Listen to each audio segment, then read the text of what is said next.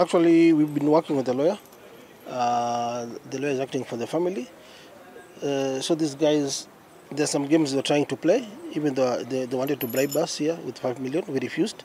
Because Lucy is our good friend. Not only Lucy, we are here for justice for all the people who have died in this facility. We want justice for them. This is a criminal offense. Murder is a criminal offense. We want these guys. Yes, we want. We want these guys to be taken to court. Period. I think the most important thing is that all institutions that are registered as PAS and they are not medical institutions, they are hiding behind shell companies, and all, when you look at everything, go down to the nitty-gritty, what you discover is that these are business people who are gambling with the lives of innocent people.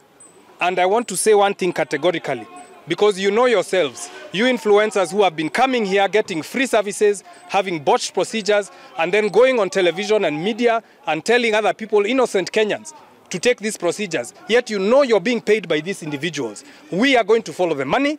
We don't care whether you sit on what board. We don't care which government office you are. We are going to follow the money. And if you are a wise person, you take one coin from these two individuals here masquerading, we will find you and you will be a guest of the state. Our daughters and mothers at home, tafadhalini, shukuru na ile Mungu mili ambaye amewapea. If you look at the procedures, zile nimemention mchana, sijui liposuction, they charge 800,000. These guys are in business. Hii ni biashara mbaya sana.